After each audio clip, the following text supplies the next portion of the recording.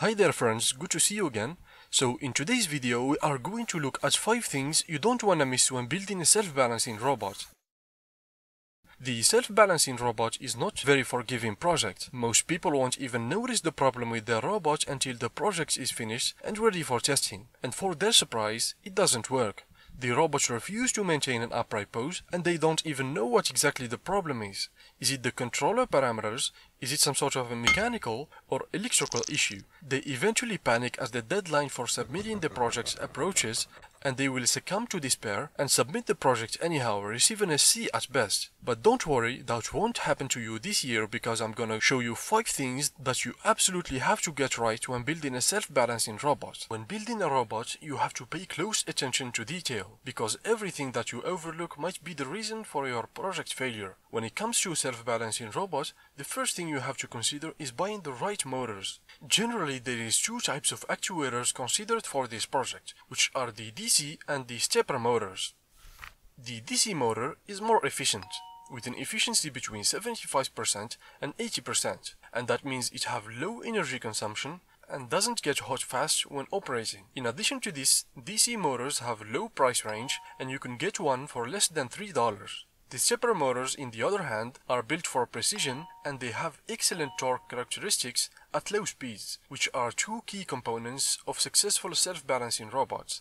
The current consumption of the stepper motor is independent of the load, and they constantly draw maximum current, which will quickly drain the power supply and cause both the motors and the driver circuit to build heat. As a personal choice, I always choose the DC motor because they are widely available and inexpensive, and in the same time energy efficient, which allow me to attain a reasonable long battery life. Also, before you buy a motor, make sure you calculate the needed torque using this formula, and then factor it by 2 to be in the safe side. The result will be the minimum torque for the motors you want to buy.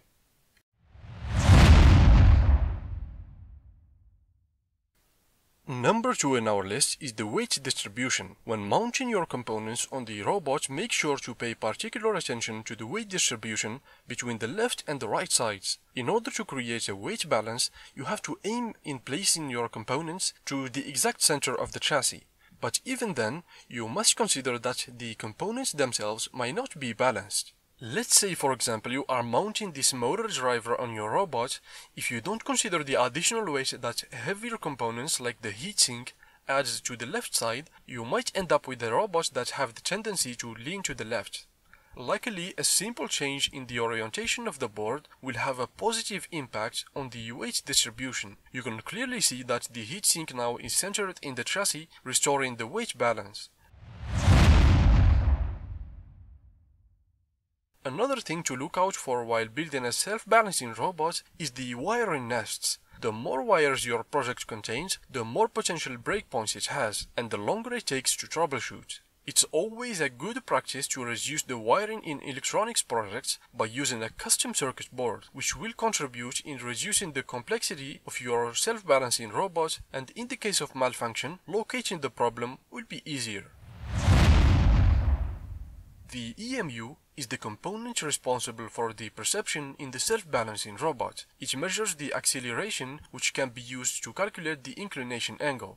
However, before this can be accomplished, EMU must be properly calibrated.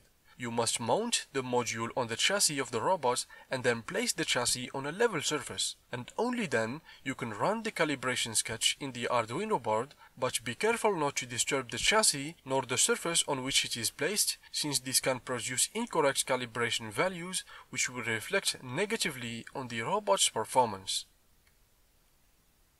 Also, make sure that the EMU is tightly attached to the chassis, because when things start shaking during the demonstration of the robot, and believe me it will, any small movement in the EMU will produce a catastrophic result.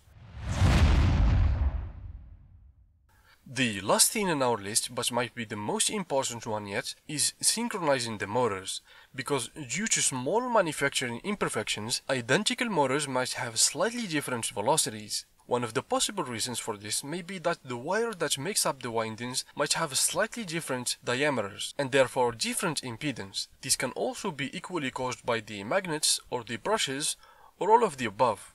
This is why you should always test both of your motors side to side, and if one of them is a little bit slower, then you might want to consider multiplying its inputs inside the Arduino sketch by a greater than 1 factor, so that the two motors can have the same RPM when the same voltage is applied. Another solution can be by creating another closed-loop control system for synchronizing the motors, where the velocity of one of them is measured and used as a feedback to regulate the velocity of the other one. If you are building a self-balancing robot and you are facing a problem, please post your issue in the comments section down below. We'll find the solution together.